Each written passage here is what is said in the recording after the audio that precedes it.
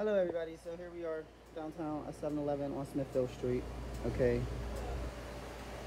I am shooting this video because for months now I've been complaining about the roaches here at this place, and I specifically complained about them being over at this coffee bar, and nothing has been done. All of my managers know, the district manager knows, corporate knows, everyone knows, but nothing's being done.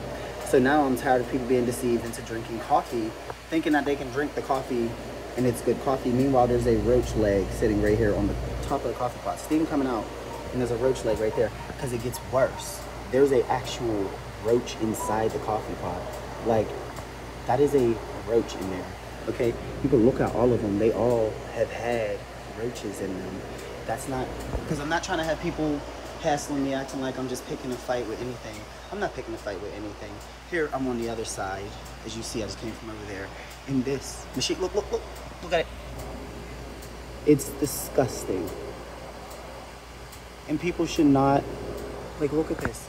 People should not be forced to come in here thinking that they're getting clean, good coffee to drink, and in fact there's roaches. Now, that's only 3 pots that I've lifted up. I've only lifted up 3 pots, y'all. There's all these pots here. And I could keep going, and I'm pretty sure I'm gonna keep finding them. I said this to my manager multiple times. I'm tired of talking about something that could be fixed. They don't wanna fix the problem. They're just letting it get out of hand. And like I said, the coffee pots are where the roaches are living. The same coffee y'all drinking. Like, get out of here. It's absolutely ridiculous. And then you could ask why they're in there, but look at the coffee. Look at this coffee pot. It's disgusting.